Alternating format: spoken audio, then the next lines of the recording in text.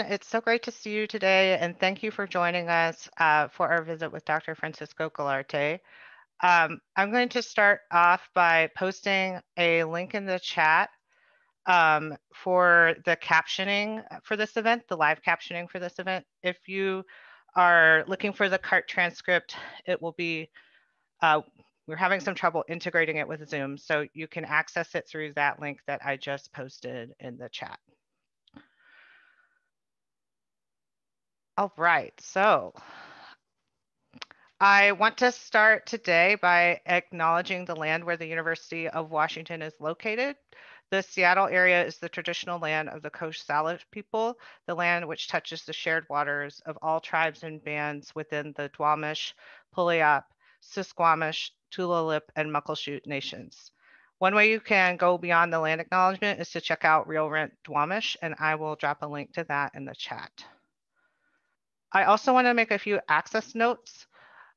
This event, as we just mentioned, is being captioned in real time. I had a link to how to access the captions on Zoom, but in this case, just go back and into the chat and make sure you've got the text open for captioning. We also have an access copy of Dr. Galarte's talk, which I will drop into the chat soon. Please do not circulate this copy after the talk. And while our event is going on today, if you have technical questions or issues, please DM Chingy instead of our speaker so that he can keep going and Chingy can help problem solve whatever your needs are. So without further ado, let me give an introduction to Dr. Francisco Galarte. We are thrilled to have Dr. Galarte joining us today for our Imagining Trans Futures Crossdisciplinary Research Group, which is sponsored by the Simpson Center for the Humanities. Francisco J. Galarte is an assistant professor of American Studies and Women, Gender, and Sexuality Studies at the University of New Mexico, where he teaches courses in Chicanx, Latinx, and transgender studies. He was recently appointed director of the Feminist Research Institute at UNM as well. He was born and raised in Brawley, California, located in the Imperial Valley along the US-Mexico border, and identifies strongly as transfronterizo, meaning that the borderlands inform his creative and scholarly projects. Dr. Galarte's current work in his forthcoming book, Brown Transfigurations, Rethinking Race, Gender, and Sexuality in Chicanx and Latinx Studies, asks us to consider how modes such as trans and brownness are always already relational, and draws attention to the, quote, presence of the bodies, lives, and material circumstances of brown trans subjects, even as they are troped or used as metaphors. His interdisciplinary approaches to trans studies and Chicanx studies help build new ways of thinking about race, gender, and sexuality as intricately imbricated. Dr. Galarte also brings to us knowledge about the foundations of trans studies as a field, as the general editor of Transgender Studies Quarterly, and as a former member of the Transgender Studies Research Cluster at the University of Arizona, which was one of the first programs of its kind in the United States. I'm so excited to have him join us today, and we're really looking forward to his talk and our Q&A afterwards. So now, Francisco, I will let you take it away. Great, thank you so much. First, I'd also like to acknowledge where I am here in Albuquerque, by extension representing the University of New Mexico. I'd like to mention that founded in 1889, the University of New Mexico sits on the traditional homelands of the Pueblo of Sandia. The original peoples of New Mexico, Pueblo, Navajo, and Apache, since time immemorial, have deep connections to the land and have made significant contributions to the broader community statewide. We honor the land itself and those who remain stewards of this land throughout generations, and also acknowledge our committed relationship to Indigenous peoples. We gratefully recognize our history. I'd also very much like to thank Professors Chingy Chang and Neil Simpkins for the invitation. It's an honor to be part of the series, Imagining Trans Futures Research Cluster. And I also really very much want to express my gratitude to folks who are here today and made the time to listen to this talk from my forthcoming book. I'm going to go ahead and share my screen with you so you can follow along with the visuals. Okay.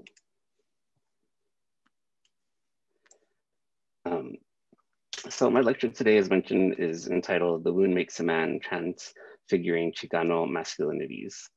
So in my book, Brown Transfigurations, Rethinking Race, Gender, Sexuality in Chicanx and Latinx Studies, I examine how Chicana, Chicano, and Latina, Latino trans life, forms of embodiment and desire are erased, constituted as excess, abstracted, or forgotten. The project is concerned with how and when trans narratives and figures appear and or disappeared in Chicana, Chicano, and Latina, Latino cultural production, archival record, and politics. I focus on how these trans narratives and figures are constructed discursively and mobilized for cultural and political ends that abstract the that abstract the systems of power which discipline, devalue, and dehumanize trans Chicana, Chicano, and Latina, Latino populations. I have assembled an eclectic and unruly archive of materials that include literary texts, film, visual art, and court cases, letters, and diaries, through which I document and trace what I name Brown Transfiguration, a framework that attends to the intersections of race, class, sexuality, and transsexuality within Chicanx and Latinx studies.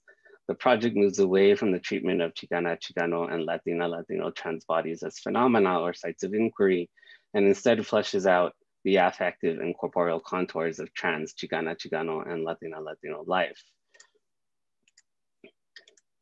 So in this text, I argue that the evidence culled together in my archive demonstrate that Chicana, Chicano, and Latina, Latino figures, embodiment, desire, one, challenge narratives that render transsexuality inconceivable in Chicanx Latinx culture, and two, become visible and accrue strategic value, and two, at times become visible and accrue strategic value to the extent that they can be mobilized to promote neoliberal LGBT politics, and three, represent the excess of racialized gender and sexuality that challenge and are subject to heteropatriarchal regulation. Today, I will share work from a chapter in my book that has the ambitious aim of excavating and documenting the historical presence of Chicano, Latino, female to male transsexuals, or FTMs. To be clear, I do not aim or claim to give an exhaustive history of Chicano, Latino, transmasculine figures. Rather, I've identified a few cultural works and archival traces that allow me to further develop the theorization of Brown transmasculinities. For some of us like myself who identify as trans and Chicano, the prospect of excavating a history of Chicano Latino FTMs is exciting. By the same token, embarking on solely an excavation for figures who looked and lived like me could in fact leave me disappointed.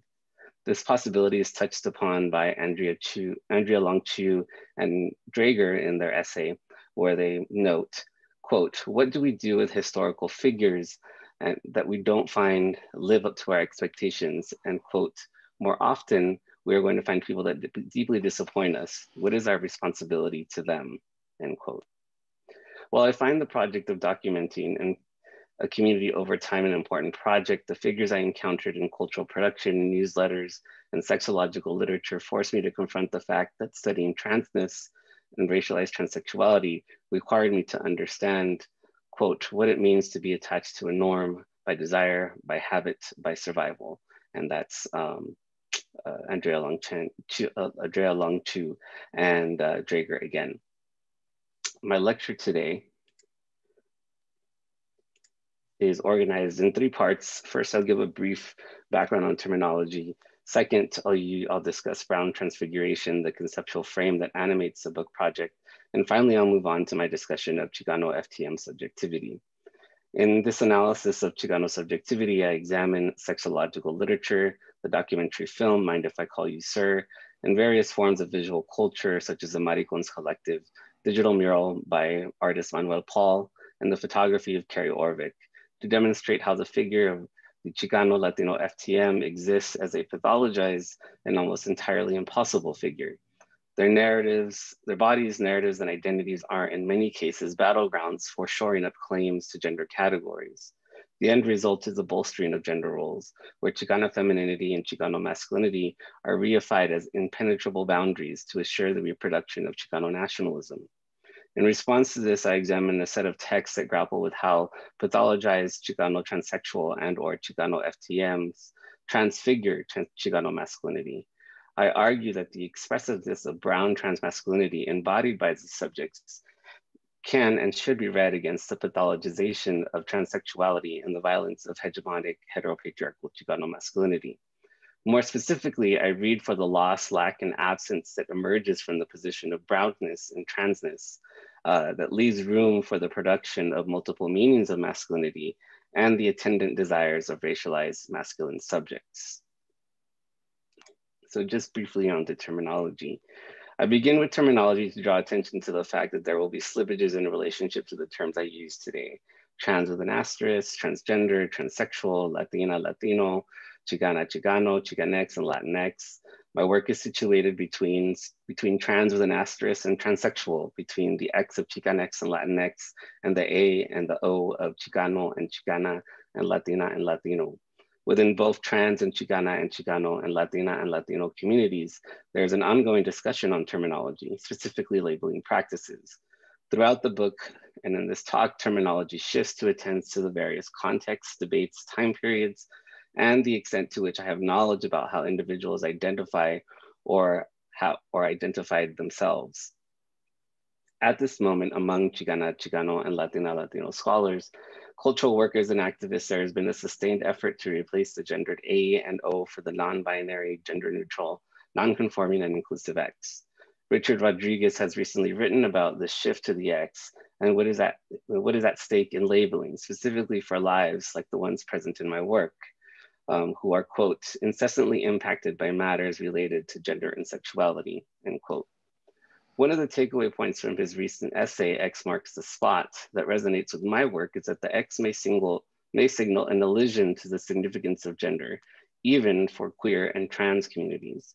I do not dismiss the X, rather I use it carefully. The X, like the previous articulation of the ampersand within Chicano studies in the 2000s, represents capacious linguistic play with ethno-nationalist paradigms, an expression of gender neutral as opposed to gender inclusive identity category that lines up with the current transgender tipping point. Yet, does the X attend to the challenges that trans embodiment and identity presents to ethno-nationalist paradigms? In a recent essay, Nicole Huidote Hernandez details how the X has become, quote, particularly potent in trans communities, which explicitly use Latinx to best represent their complicated relationship to gender, irrelevant of generation, end quote. She also suggests that the X can carry the affective load of being trans and of gender fluidity. This characterization is perhaps how I might depart with those within Latina and Latino studies who cite the X as being fundamentally more inclusive.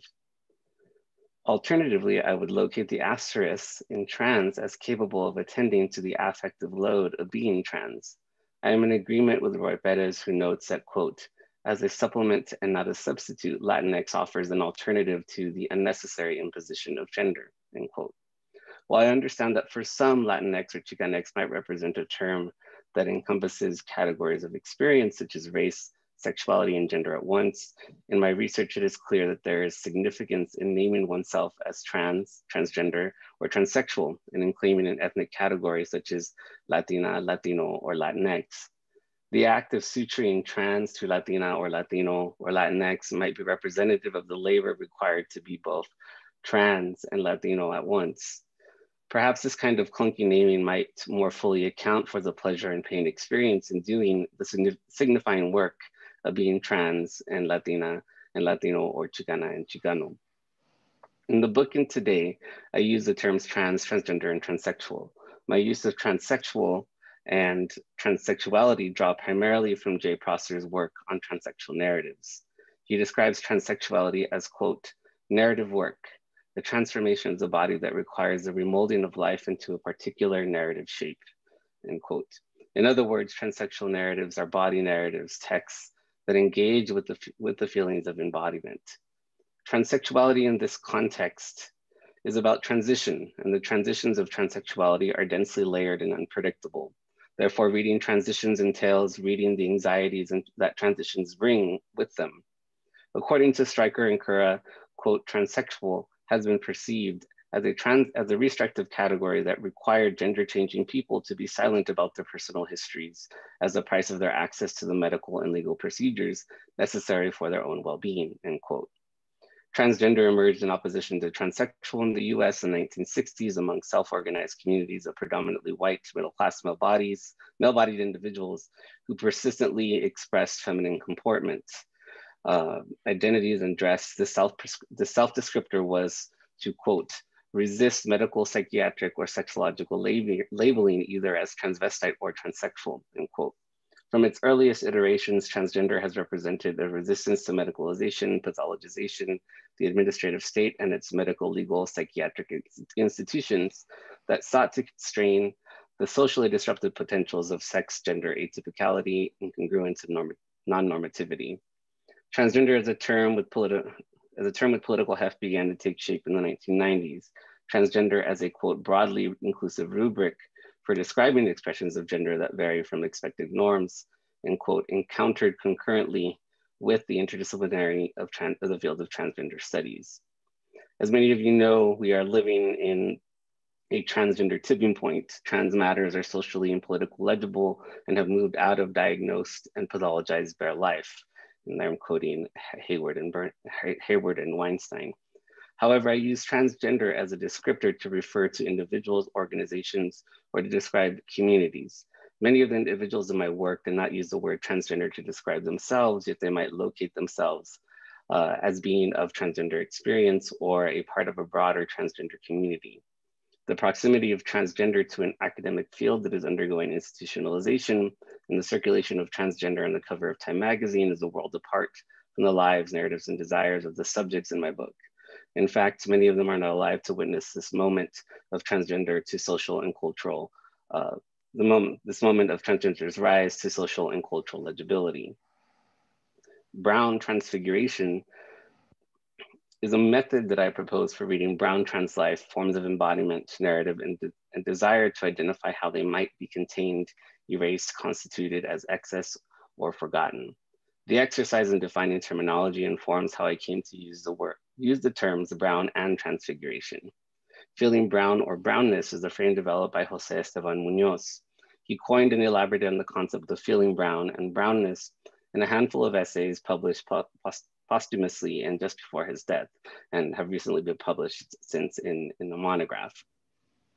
In these essays, Munoz describes the term Latina, Latino as at times a problematic term, given that Latinas and Latinos are groups that do not, quote, cohere along the lines of race, nation, language, or any conventional demarcation of difference, end quote. Instead, he asks that we move towards modes of belonging and recognition, what he calls, quote, feeling brown, a manera de ser, or a way of being in the world, end quote. A concept that is connected to a, quote, historically specific affective particularity that a subject feels in themselves or recognizes in others. This schema is related to Norma Alarcon's identity in difference, where difference is a structuring and underlying concept mapping a group's collective identity. Feeling brown is a frame that invokes affective registers that describe a mode of belonging and difference, and describes a shared experience of negation that is, quote, enacted by failing to conform to the affective protocols of normative cultural citizenship. For Munoz, ethnicity becomes, quote, a structure of feeling. His theorization of Latinidad through the frame of affect opens up a mode that urges seizing Latino excess. Therefore, I mobilize brownness not as shorthand for Latina, Latino, Chicana, Chicano, or Latinx, Chicanx, but as a capacious affective field of recognition that can account for the appearance of trans embodiment, narratives, and desire when it appears in the archive of cultural texts I have assembled in this book. To be clear, I'm not arguing that there is a universal affective particularity that trans Chicanas and Chicano and Latinas and Latinos share. Rather, I contend that because Munoz's brownness invokes excess, it enables me to read for that excess to see and determine what happens when brownness and trans converge. Most often than not, when brownness and trans converge, it is through the form of figuration. a process through which trans bodies embodiment, desire, representations are rendered as figures that can tell us something about a category of experience or simply stand in for gender diversity. This kind of figuration does not produce and imbue critical subjectivity, consciousness, or humanity. Rather, it abstracts the labor of trans in relationship to brownness. So then, brown transfiguration is reading for the relationality of trans and brownness. It identifies the vitality, excess, and process of mattering, the quote, through, of, in, and across, end quote, of trans meets the unboundedness of brown. Brown transfiguration exposes what makes trans life livable or unlivable and accounts for systems of valuation that might position brownness in opposition to or incompatible with trans. Finally, brown transfiguration asks us to foreground specificity while emphasizing the sensuous pleasures and pains in seizing and embodying excess. To best illuminate the claim that trans Chicano masculinity is invisible, I find it best to begin with one of the two significant moments of trans, Latina, Latino, Latinx, and Chicana, Chicano, Chicanx representation that framed the book. On June 13th of 2015, in the heart of the Mission District, Galeria de la Raza unveiled a digital mural on the gallery's exterior wall on Bryant Avenue entitled Por Vida by visual artist Manuel Paul, member of the Los Angeles-based collective Maricon Collective. The Maricon Collective, a group of queer Chicano Latino DJs and artists, were invited by Galeria de la Raza due to their social and cultural work around preserving queer and Chicano and Chicana and Latina and Latino East Los Angeles to bring the spirit of their work to the Mission District during LGBTQ Pride Month. Paul, an artist part of the now defunct Maricon Collective, describes the group's work as creating, quote, brown space for people who don't really have it, end quote. Paul is referencing the fact that gay spaces are typically white and notes that there are spaces in the gay community where, quote, some gay Latinos aren't accepted, end quote. He also notes that within Chicano Latino spaces, there is a refusal to acknowledge the existence of gay and lesbian identities. Therefore, the mural was conceived as an assertion that, quote, we gay Latinos exist, from the little boy in the neighborhood to that old veterana, end quote.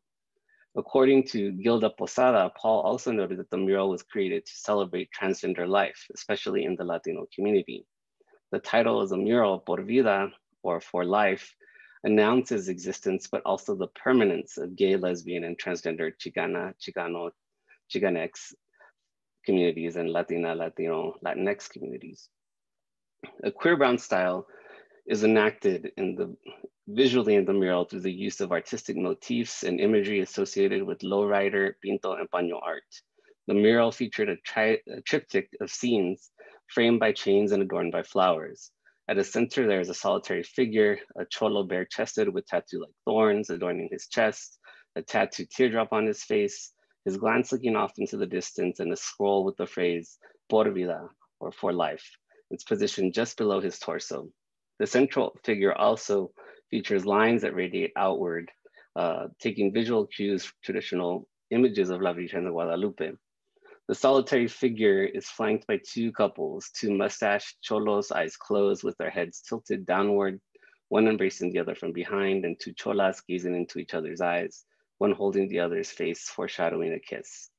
The figures are stylized within queer homeboy, homegirl aesthetics, a style that circulates within, quote, and this is Richard T. Rodriguez, Chicano Latino gay male spaces that emanate from the interplay of materiality and fantasy. The mural stages public fantasy, which according to Teresa de Loretis recasts, quote, existing cultural narratives, reusing their structures and thematic concerns, but bringing in new material, new contents, new characters or cultural agents, new issues and themes drawn around the contemporary world and its social arrangements, end quote.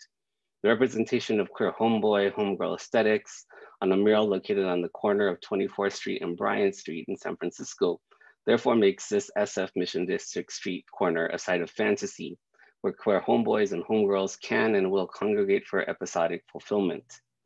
Almost immediately following the dedication of the mural on June 13th, it became the focus of threats on social media.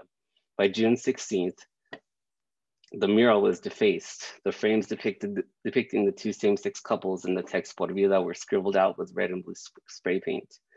Galeria de la Raza immediately launched a social media campaign and received support to replace the mural. With more media attention, artist Manuel Paul and others elaborated on the imagery and message of the mural. In the first instance of vandalism, the solitary figure in the center was left unmarked by the vandals, signaling a sense of connection with that image. As media coverage began to circulate, it was disclosed that the man in the center of the mural was a trans man. The thorns that adorn the man's bare chest are meant to symbolize the scars associated with top surgery. The mural was replaced 2 additional times, and the center figure was also crossed out in each of the subsequent acts of vandalism, which ultimately included arson. The markers of transness in the mural were initially visibly imperceptible to the vandals, which suggests that Paul's depiction of transmasculinity falls in line with the norms of Chicano masculinity.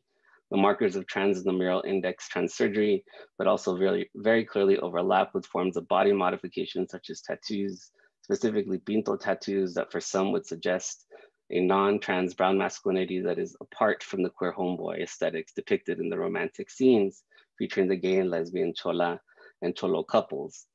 From the perspective of the vandals, the scars may have simply looked like thorns tattooed across the homeboy's chest. To a trans Chicano, the placement of the thorns just under the pecs resemble the scars on their own chest. Thorns and chains are common motifs in pinto tattoos and paño arte that symbolize pain and imprisonment. Therefore, in the mural, the use of these 2 symbols align pain and imprisonment with being trans. Given that the representation of trans masculinity was initially imperceptible to the vandals, this provokes us to consider that in the barrio, trans masculinity is, quote, beneath notice, but still like everybody else. And this is something other than being in the closet or passing. This disrupts the teleology of coming out and transition that Manuel Paul and others imagined in the project. The trans cholo disrupts the mural's queer brown space. Unlike the 2 couples, he gazes outward into the distance and towards the horizon, which interestingly aligns with Richard T. Rodriguez's analysis of Chicano movement era visual culture that featured the Chicano family with the Chicano patriarch at the center as the only figure allowed a future-oriented gaze. Although the figure is featured prominently in the center, he is alone. The couples are oriented away from him and he bears the markers of pain inscribed upon his body, the scars on the chest and the tattooed teardrop on his face. In contrast to the queer homeboy homegirls whose representations create possibilities for pleasure, fantasy, and collectivity, the solitary trans cholo is contained by the chains that frame him and is legible as trans only in relationship to the scars that make evident the constructedness of transsexuality. This provokes me to ask, what kind of future are brown trans folks imagine looking towards? And it appears to be a future characterized by solitude and pain. Here, the visual overlap of tatuaje and scars on the brown body resonate with a material force not readily apparent in Chicana Chicano transgender narratives. More specifically, the cloth surface on which the digital mural is printed can be likened to human skin, a collective garment inscribed with brown trans social discourse.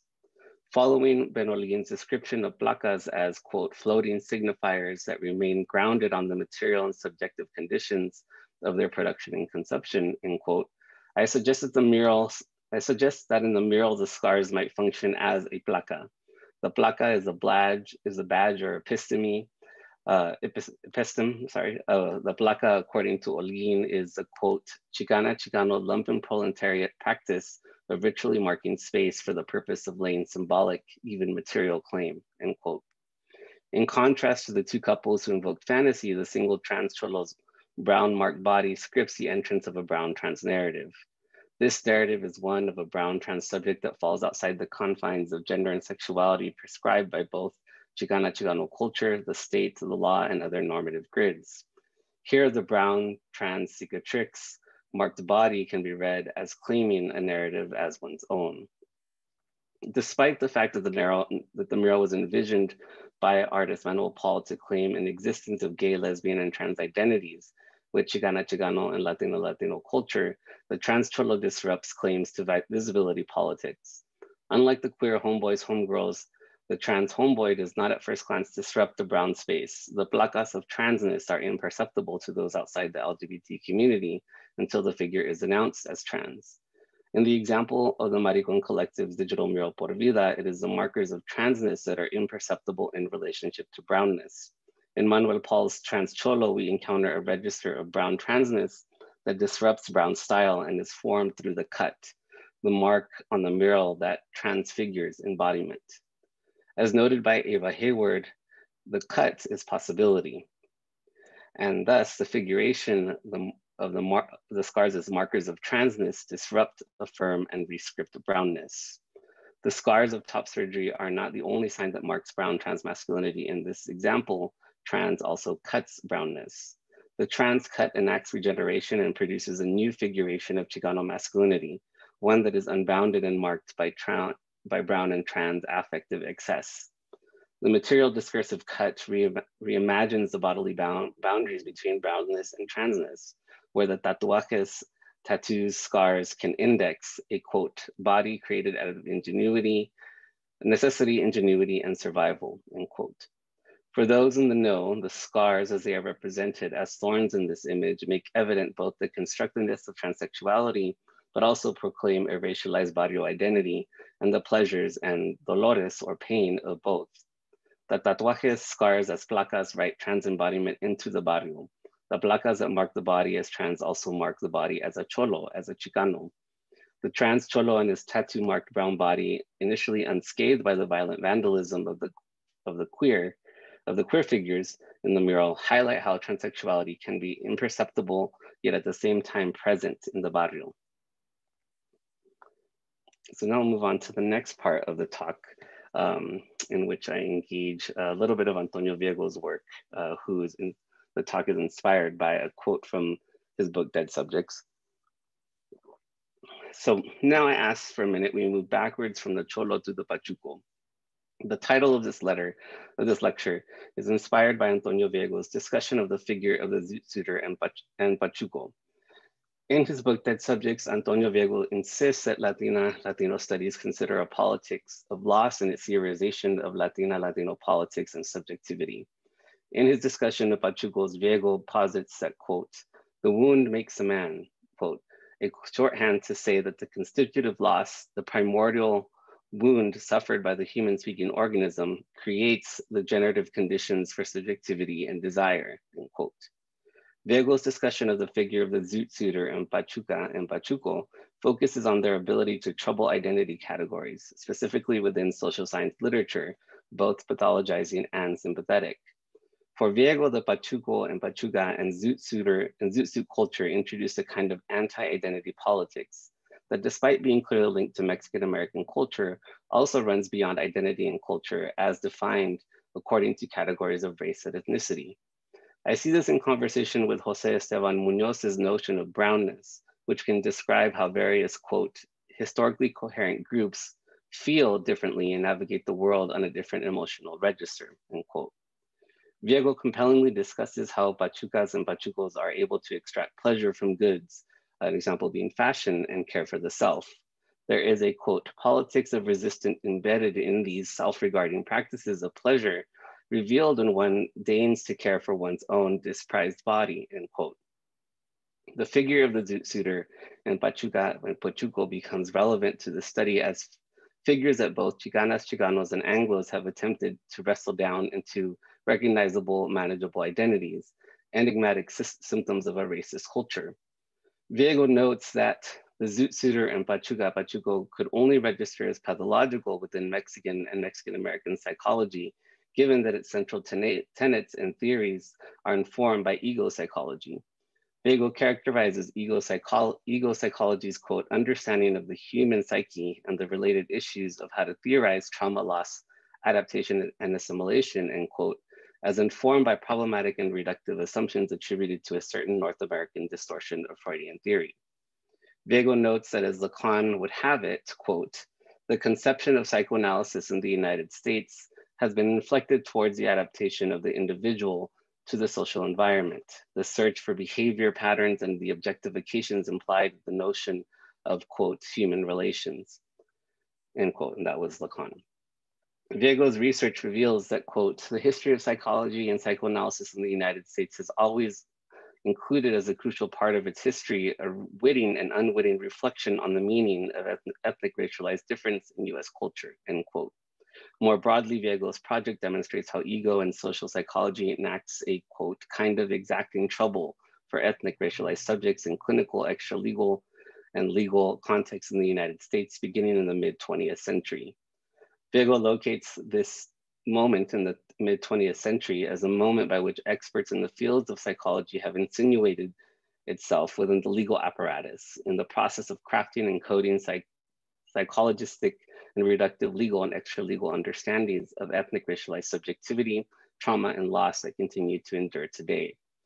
Similarly, in the mid-20th century, the mid-20th century marked a significant moment through which the treatment of transsexuals and their access to medical care was being debated among psychologists, psychoanalysts, and sexologists. The outcome of these debates continue to have significant impact on how trans people access care today.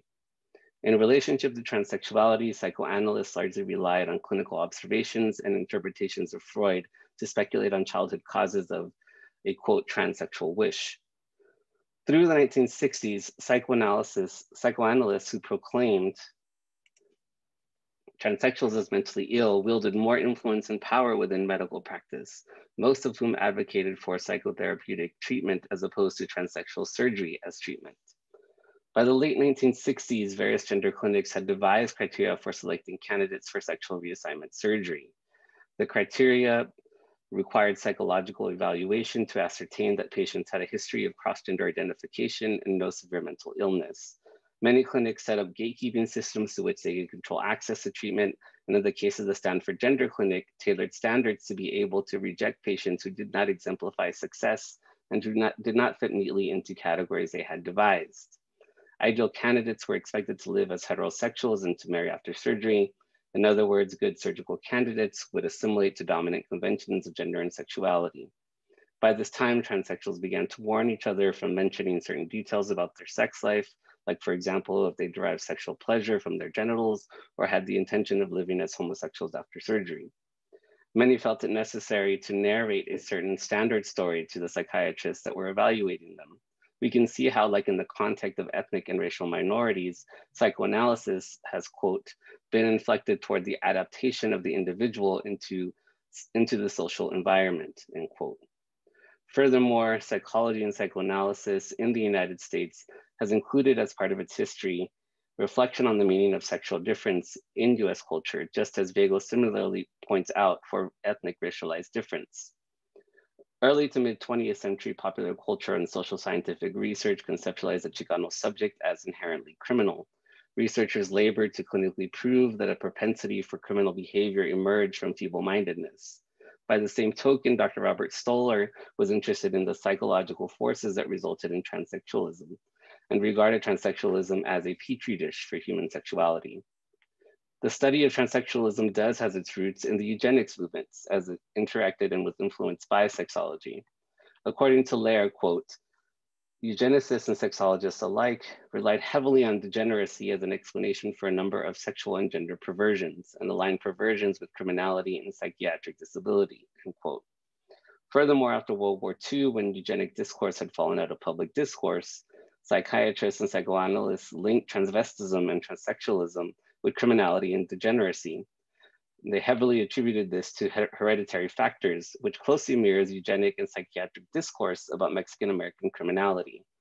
Chicana, Chicano, and Latino studies scholars have comprehensively documented the intersection of eugenicist scientific and psychiatric discourses and that shaped the meaning of race, specifically the racialization of Mexican Americans.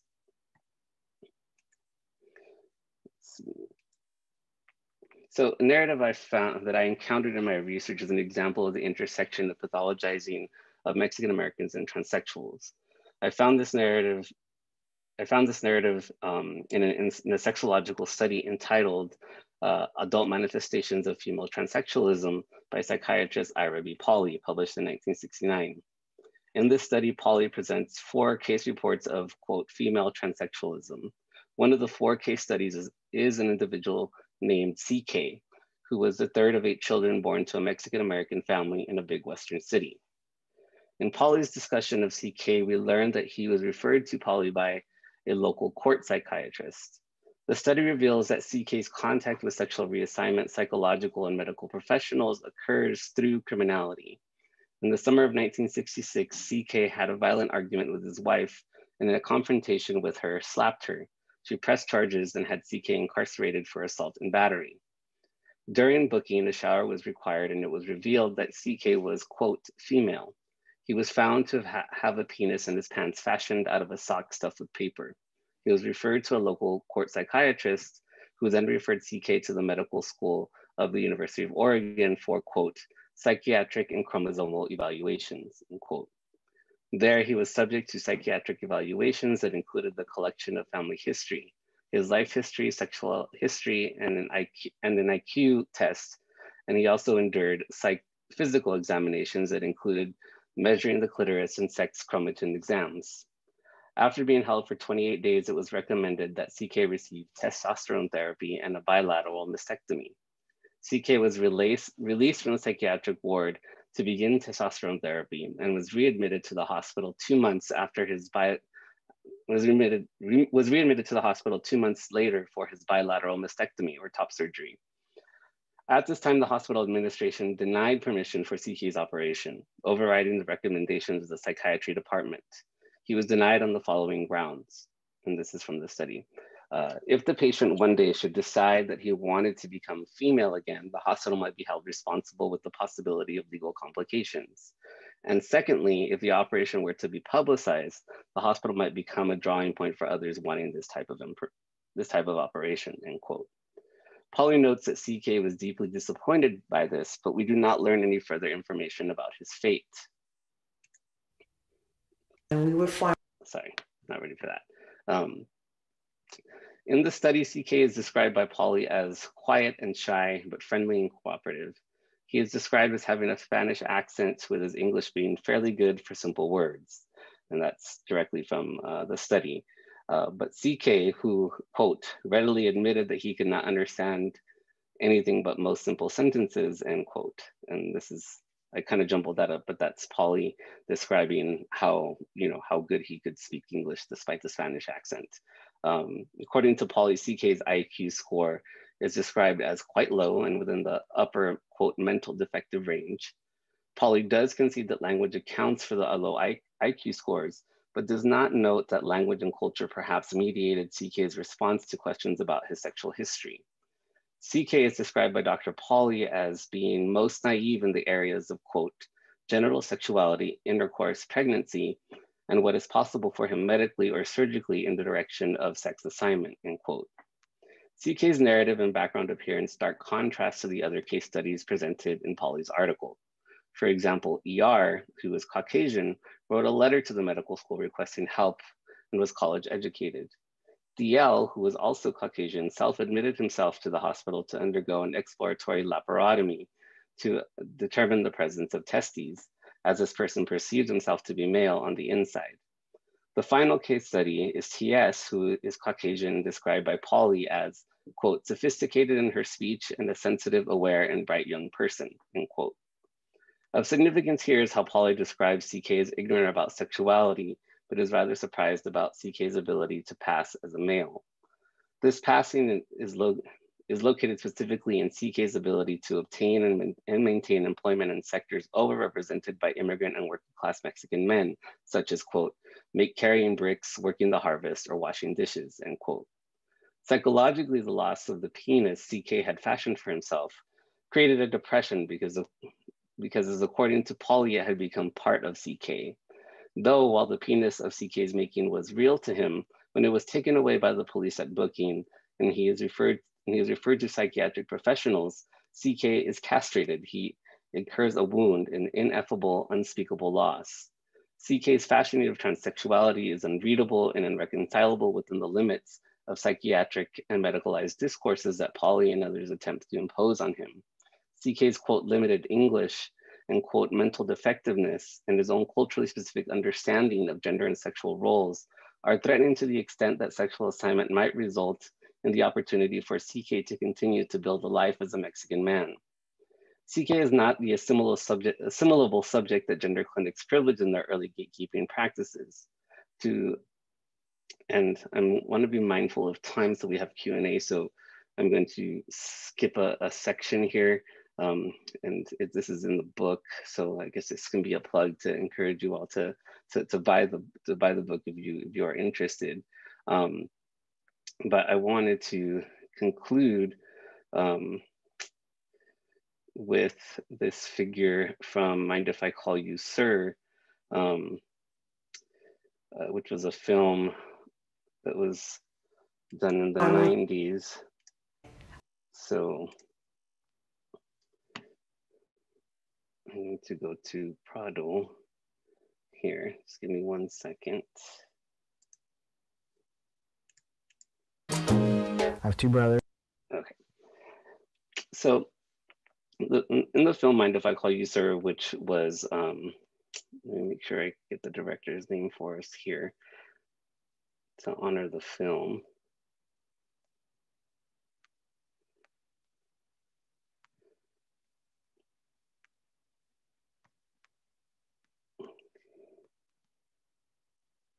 So Carlos Rosales directed Mind If I Call You Sir, and this film first came out in 2004. And the film itself directly addresses differences and similarities between Chicano Latino FTMs and Chicana Latina butches. And so the film itself is characterized by the director and the producer as an oral history video, a project that documents queer and trans Latina history through testimonies of Chicana and Latina butch lesbians and Chicano Latino and Afro Latino transgender men.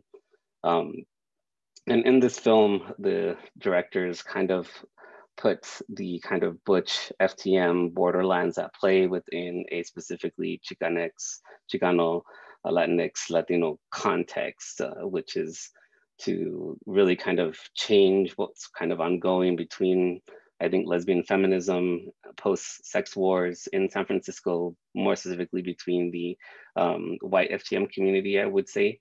And so in this work, we kind of get a more nuanced understanding of what that borderlands or what those border wars might mean in a racialized context. And because I'm talking about masculinity, transmasculinities, I'm going to go to the narrative of Prado, which is a transsexual man. He identifies as transsexual Chicano. And so I'll share with you a little bit about Prado.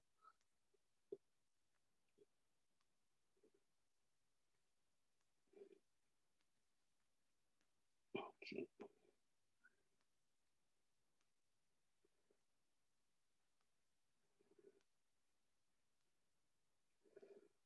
So in his narrative, as Gomez is kind of talking about his life, he does not refer specifically to his Chicano identity or culture at all. He doesn't romanticize Chicano masculinity, and he very clearly underscores that becoming a man is a process for him that's rooted in encountering the unknown and the unexpected. And so in the video, he says this about transitioning. He says, it's more complicated than that. And when he says in that, it's the discussion itself is about access to power and privilege when one transitions from female to male. He says it's more complicated than that. Those things are some of the things that people kind of see on the surface, and they really romanticize those aspects of like maleness. He's like, you know what? You learn real quick that it's not only about that there's so much more to it, and that you get more than you didn't expect, that you didn't ask for, that comes with the package. You can't pick or choose what you get, what happens when you have surgery and get on hormones. It's like whatever is going to happen is going to happen. It's out of your control, really. And here he's also directly addressing kind of comments about wanting to, you know, take testosterone for a beard or to not, or how one might want to modify certain parts of their body in relationship to passing, as opposed to kind of a understanding of embodiness of masculinity and kind of the changes that transitioning, especially on testosterone, might change within the body. And so what Gomez is describing here is a limitation within the critique that transitioning from female to male results in ready access to male authority and privilege. Rather, he suggests that Chicano transmasculinity is produced as a result of satisfying the need to become a man, quickly learning how to grapple with the expectations attached to what it means to be a Mexican American man, and accepting that there may be failure. The need to be a man then is not always rooted in upholding cultural nationalist and heterosexist institutions like La Familia.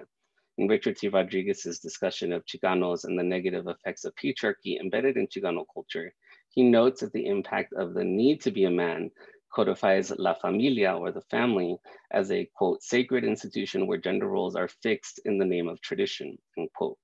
Gomez's comments about the unexpected outcome of his transition reveals how he is able to identify the failures he inevitably encountered as he transitioned. When Gomez notes, you can't pick and choose what you get and what happens when you have surgery and get on hormones, it's like whatever is going to happen is going to happen. It's out of your control, really. We see him come to terms with lack or loss.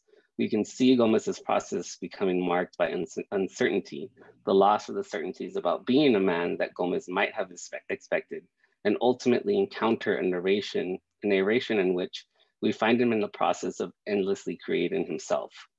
Like the Pachuco and Pachuca and the Zoot Suitor, Gomez's Chicano transsexual narrative reveals that he does not craft his racialized transsexuality, quote, entirely free of social and cultural contingencies, end quote, but does so in a way that the reason for his being, quote, reason for his being can't comfortably rest on an explication that simply interprets him as an X-ray of the power relations of a particular social order. We cannot equate Gomez's understanding of what it means to be a man as simply springing in opposition to the rigidity of Chicano cultural nationalism. Rather, we are able to see that his bodily archive is mediated by the instability of the forms of Chicano masculinities he has encountered. In another example, we might gain further insight into how Gomez's transsexual narrative transfigures masculinity. In the film, he begins his story by discussing his relationship with his brother and how that has shaped how he understands transitioning. And I'll play Prado so we can see him talk about this. I have two brothers, one older and one younger. So I'm the middle child and was born the only girl, which is a pretty important and significant thing. It's a trip because my little brother and I are really, he's 23, and I started physically transitioning when he was about 19. And so in some sense, we're both kind of coming into like adult manhood at the same time, which is really interesting. And I think for him, kind of becoming more mature and being a man and really trying to figure out what kind of man he is and wants to be in the world, part of that is also that, and we talked about that recently, part of that is him figuring out how he expresses his love and his affection and his feelings, and so being able to explore that together as men, makes a difference. So here we see Gomez's transsexual narrative deviate from standard formulas. He's not narrating his transition as a solitary journey. Rather, he locates his brother who assists as part of this experience. His brother is not positioned as an authority on masculinity. Rather, he positions the two of them learning to be men relationally. The decisions about how to do that are not derived from a preset manual. On the contrary, the two are fashioning a Chicano masculinity that is relational and not rooted within biological determinist notions of what constitutes a man. The Chicano masculinity Gomez describes as constituted between him and his brother is not one that is born out of a nature, much less a Chicano nature. The carnalismo or brotherhood we see here is one born out of blood relations in the sense that the two are related, but this is a relation that is privileged, but they also refute biological deterministic prescriptions of brotherhood and manhood. For both, there is seemingly nothing natural about being a man. So I'm gonna skip here. I was gonna share some photos with you, but again, I wanna be mindful of time. And so if we go back to thinking about the cut and the bare-chested cholo that I talked about at the beginning of the talk, right? And we think about how these scars of the thorns are precisely situated to frame the pectoral muscle, so to give the illusion of its absence. The scar is a carving made by the self, the creation of the body that is made to suit of fantasy in order to make space for desire. If we put this portrayal in conversation with Gomez's transsexual narrative in Mind If I Call You Sir, the two elements, image and narration, function as, quote, one entity without collapsing into the other, end quote. Rather, we see how the body and narrative are continuously recreated and continue to be recreated. The cut is possibility and the wound makes a man. Thus the scar appears as the markers of transness that disrupt, affirm, and rescript brownness. The trans cut enacts regeneration and produces a new figuration of Chicano masculinity, one that is unbounded and marked by brown and trans affective excess. In this photograph, it is the desire for community, for carnalismo. In the photo, body boundaries of brownness are reimagined, and the scars index a body created out of necessity, ingenuity, and survival. The barely discernible scars in the image make evidence the both constructiveness of transsexuality, but also rescript Chicano masculinity through losses, pleasures, and pains. Thank you.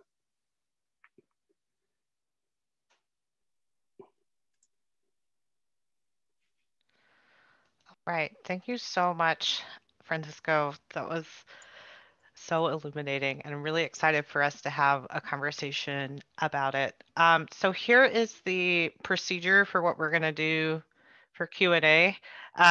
Since we're all in Zoom land to keep stack, what I would like you to do is, if you have a question that you would like to ask Dr. Galarte, could you please DM Chingy?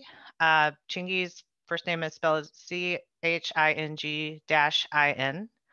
Chingy is going to compile questions and kind of put them together so we can also ask different kinds of questions in the space we have left. And I will read aloud the questions as they come in. So we'll just take a sec, get your thoughts together if you want to write a question and DM it to Chingy.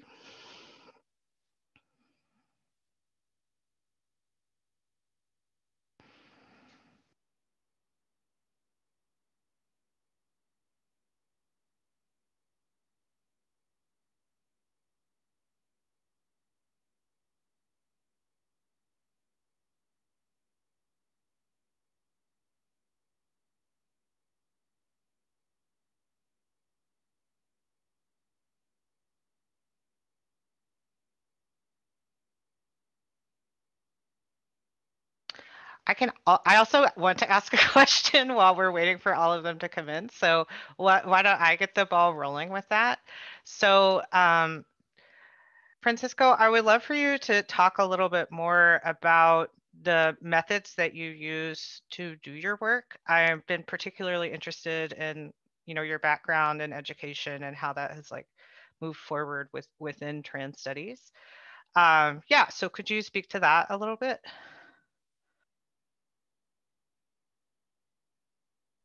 Yeah, certainly. I mean, I had I didn't intend to finish the PhD in education. I had actually gotten into the Chicano Studies program at Santa Barbara in the second cohorts, and it became very evident to me that my understanding of masculinities and feminities, specifically in thinking a queer turn at that point, and then what was already kind of a nascent trans understanding of racialized masculinities and femininities, wasn't really compatible, I think, in terms of what Chicano studies could do for me in terms of where I wanted to go. And so I went back, to my mentor in education, because I had wanted to go into education because pedagogy is so kind of integral to the work that I do. And so in terms of the methods, I went back to PhD program. And so that's why I have the PhD in education, because I had a advisor who just was really supportive and let me kind of seek out the people at University of Illinois who could really kind of help me think through this project. But the beginning stages of the project begin there, where I'm really kind of voraciously wanting to encounter all these different texts that have any kind of presence or trace of racialized, specifically Chicano, Latino masculinity, femininity, those types of narratives. And so I had initially wanted to write some kind of comprehensive history, and it became very clear that it felt an impossible feat. I'm sure that it could be done in some way, but I just didn't have the capacity to imagine it that way. And so the book is a result of me putting together all of the objects or cultural objects that I could put together around a like theme or a debate, right? Whether that debate is in trans studies or where it's in Chicano feminism.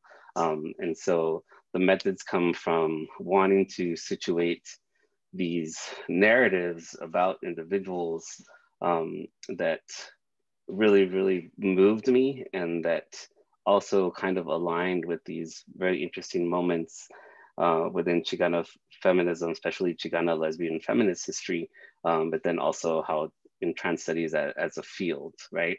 And so that was kind of the method, is to kind of look at all of these objects that I've collected, and stories and you know, pieces and remnants, and kind of make sense of how I might locate them together to say something about, in this case, talking today about, you know, Chicano masculinity broadly, but specifically trans Chicano, Chicanx masculinity. Right. Thank you so much for that. Um, so I will start with our next first question, which is a fun one. This is from Tori Neal. What was the most surprising thing you found in your research? Yeah, I mean, I think the most surprising thing is, or at least the piece of the text that I found that unfortunately ultimately didn't make it into the book, but one that I'll talk about later today when I meet with the writing group at the University of Washington, is this obituary that I found within the FTM newsletter, which was a newsletter that was founded by Lou Sullivan. And Lou Sullivan is, you know, self-proclaimed cultural historian of trans history, based out of San Francisco, identified as a trans homosexual, I would say. He's a trans gay man. And he really wanted to document his identity as a trans gay man, because he went to Stanford, and Stanford, the gender clinic denied him care. They're like, with this idea of a trans man wanting to transition to be with men, it makes no sense to them, for them. And so his life's mission, from what I understand it from reading his diaries, was to historicize his identity.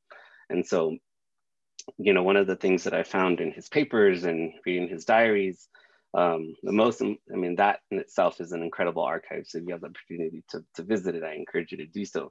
But I did find in one of the later issues, long after he had passed away, well, not so long, I guess it's like from the 90s as well. I found this obituary in the FTM newsletter that documented the death of a trans Latino Latinx person who passed away from AIDS-related illness, right? And so this really kind of hit me in a place where this person's narrative in their life is documented in an obituary in the same form and fashion in which, you know, other gay Latinos were being documented in obituaries in the Bay Area Reporter. Horacio Roque Ramirez has this brilliant essay in which he's wanting to really excavate the narratives of, you know, gay Latinos who were also passing away in great numbers from the epidemic, but, you know, how to document them, how to know about them and their lives in San Francisco. And so he does this practice where he goes through, you know, obituaries to excavate their histories and know more about them and their lives. And then I found this particular obituary, which is about, you know, this man who passed away, and he left behind a trans man. He left behind a daughter and a partner. And so we get just these small little traces about what he suffered in his life. And for me, it resonates very closely because, you know, he was born in the mid 60s, or no, I'm sorry, not in the mid 50s, right? So he's accessing care around 1969, very similar to the figure CK that I talked about today. And so to know that someone endured a lifetime when contemporarily we have, you know, some figures who are saying, you know, in the 1960s, you know, trans wasn't even an option for people like me, or if I was racialized or whatever, the access wasn't there. But yet we have someone who was, you know, poor, brown, and accessed care for themselves, but also was gay, right? And died of AIDS, and so and had a child, right? So there's all these nuances to read within the obituary that I will write about it at some point, but it was hard to fit into the archive that I had for the book. All right, this next question comes from Salvador Vidal Ortiz. Can you speak about a relational sense of discrimination for other non-Chicano Latinx communities? I remember in the 60s that sexologists and psychiatrists did not allow Puerto Rican trans women because they didn't, quote, look like women. Were there connections in the archives you sought out that either connected other non-Chicanx or trans women to trans men? And if there aren't connections, how do you account for that? Or how do you accept that? So in that same volume where I got that essay by Ira Pauly, he has another companion essay which is about trans women, right? And so he also has and interestingly the story. So let me back up. So in the footnotes about CK, Ira Pauly has this footnote where he debated introducing CK to this other racialized trans Hispanic person. I don't know the person's ethnicity for sure. They might be Latinx or Chicanx, Mexican American, another trans woman basically. He thought of introducing the two of them, that they might find companionship among themselves, right? That was kind of his kind of suggestion or solution to CK not being able to access or further care, and his kind of alienation that he's sensing from like interviewing him. And so what seemed like a solution to him was to introduce these two brown trans folks, a trans woman and a trans man. He isn't outwardly suggesting romance, but I think he's suggesting some kind of companionship or some kind of intimacy that they can be able to speak with each other. And the trans woman that he wants to refer him to, if I'm remembering correctly, it's been a while since I've looked at the other essay. I don't think they're featured prominently in his kind of overview of these kind of case studies. So I know even less about her than I know about CK. And so this really kind of shows me that there is some kind of shared or relations among how people like Pauly are understanding racialized subjects, and just how they don't, they don't fit into, they will not become assimilable. So the solution is to orient them towards each other so that they can find a way to live out their lives in this kind of liminal status where they are undeserving of, the resources to be the persons that they intend or imagine themselves to be. But then this also brings the question for CK. We don't know if CK ever imagined getting an operation, because that's not in his narrative either, right? Mm-hmm. So this is all already imposed upon CK, and so that to me in itself is interesting, right? Like the solution is to, and that's relational and a related kind of discrimination between trans women and this trans man, in the sense that Pauly doesn't really know what to do, and his solution is to orient them towards each other, which I think is very, very queer for sure. Yeah. This question is from Noeloni Garcia. How have other Latinx academics taken your work? I know it's one of the only ones of its kind, and I know organizations like AJAAS center these conversations. And I would love to know how other Latinx academics at your university take this research.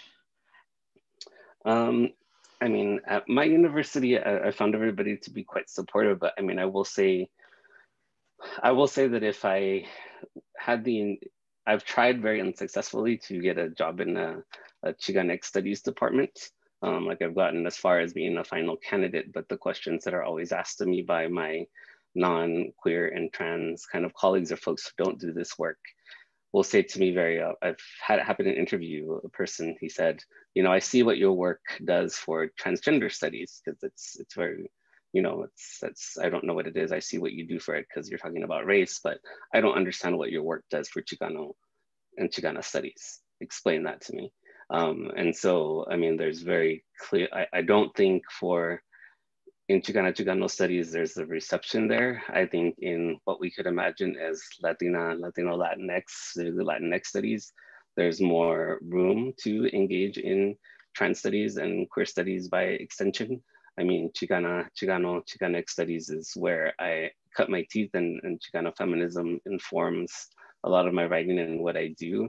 But I still don't think the field of Chicano studies, and I say Chicanos very purposefully, doesn't want to move, because I think the type of Chicanx masculinities I'm proposing as relational and really kind of disrupting biology from it, that's really inconceivable at this point. It's a hard discussion to have, and that's what I want the work to do, is to open up that discussion, not to have the solution, but to begin that conversation of what that might look like. Thank you for sharing that. Thank you. All right. So this question is from Stephanie Claire. Thanks for your talk. I'm interested in the Por Vida mural. I'd like to hear Professor Galarte talk a little bit about the relation between the brown transmasculine figure and those portrayed on the side. I'm specifically interested in what I perceive as a separation between racialized gender and racialized sexuality in the mural. What is being made possible and or covered over in this separation? And how do you understand this separation? Or am I wrong to read it as separation? It's also the last sentence.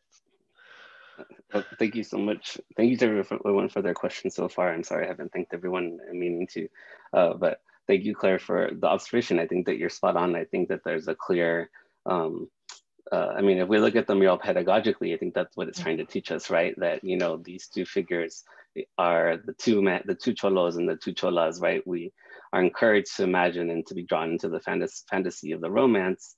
And then, you know, trans is just about gender, right? So we aren't imagining any kind of affective love, any kind of desire, right? We're imagining a patriarch, right? Because if he's supposed to be passing as a man, right, then he's kind of solitary in the middle, flanked by, and that's what's queer about the mural itself, right? Also, it said this, we have like what would be a patriarch kind of with this forward-looking gaze, who is flanked by these two very queer scenes of desire, right? So it's a separation, but we have to do a little more work as readers to really kind of see that what trans does to these two scenes of queer desire, right? Like we can choose to read them separately, and I think pedagogically it teaches us that. But then if we think a little bit more about what those two scenes might represent when we understand this as a trans, you know, I don't want to call him patriarchal. I want to imagine for myself that he might not be patriarchal, but kind of,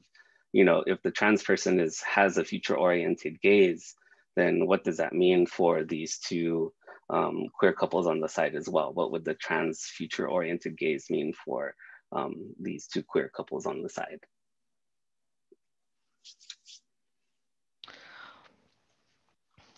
All right. Well, Chinky, do you have any more questions in the queue? Okay. We'll give oh, Chingy has a question. Do you want to just ask it? Hi. Thank you so much for your talk. We have a lot of young scholars in the audience today. And I was wondering if you might talk a little bit about your journey to become a scholar, and also your journey in terms of writing and publishing your first book. Yeah, definitely. For me, my journey to be a scholar, I mean, I didn't imagine myself becoming a professor when I went to graduate school. Like, I think many folks I knew that when I graduated from undergrad, I didn't really want to work a 9-to-5 job. And I was like organizing around, around various things in Southern California. At this time, it was like the early 2000s, and I was really interested in Paulo Freire and his pedagogy. And so I decided I wanted to get a master's in education to maybe someday open up my own kind of Chicanx kind of school, like, alternative high school, something like that, in that range, or being some kind of educational administrator to make changes and make access more equitable for racialized folks. But then I was a TA in a Latino studies class, and it just felt really easy to be a teacher with undergraduates and to be in that position and to teach Latino studies. And I had been a Chicano studies major as an undergrad. And so I was like, oh, okay, is this something that you know, I enjoy and I feel like I'm pretty good at. I had really great rapport with my students, and so then I decided and changed, like, okay, maybe being an academic is what I need to do. And so that's where I took that turn, and then I discovered queer studies and then later trans studies. And it was like, oh, how can I make all of these mesh together, right? Chicana, Chicano studies, Latino studies, queer studies, trans studies. How can I bring all of those in conversation? And I saw that there was bits and pieces of conversation, but they weren't all kind of coming together. And so that's really what I wanted to do. And writing the book was really hard because I felt really early on I needed to have a sense of mastery of every single one of these fields and like history and like how they emerge and their origins and genealogies. And so after finally kind of getting over like, I know enough, I don't think, can't say, and two, it's mastery is something that's really kind of impossible to achieve, right? Undisciplining yourself for desire for mastery. And so then I became more free to write the book and continue to collect various narratives, and then really kind of think clearly around who are the theorists that I really, really love. And one is Jose Esteban Munoz. His work is really important to my work. And then it was working with Susan Stryker and my colleagues at the University of Arizona who were doing this amazing trans studies work and really learning from them and their approaches to their contributions to trans studies that brought everything together for me. And so publishing the first book was really, it was learning at every step for me, I would say, because it was learning, you know, trans studies, learning queer studies, and then in different moments of my trajectory, right? Like as a graduate student, and then as an assistant professor, and then, you know, like, and so I think that was my experience, and I think is what I like to teach my own students who are graduate students, right? Like mastery is not a thing I like to have I ask my students to be compelled by the text or the objects that bring them in and kind of move from there. What is drawing you in and what is compelling to you, and kind of move outwards from there and figuring out what you need to read, what text might go together and what might not go together. Thank you. All right. Well, thank you so much, Dr. Galarte. This was such a pleasure to learn from you and talk with you today. And thanks to everyone who attended. It's so great to see everyone here, especially all my students from 301. And I hope that you all have a great afternoon, and see you later. Keep your eyes peeled for our Chingy. Do you want to share the details for our next event that's coming up in the Imagining Trans Future series? Sorry to push you on the spot.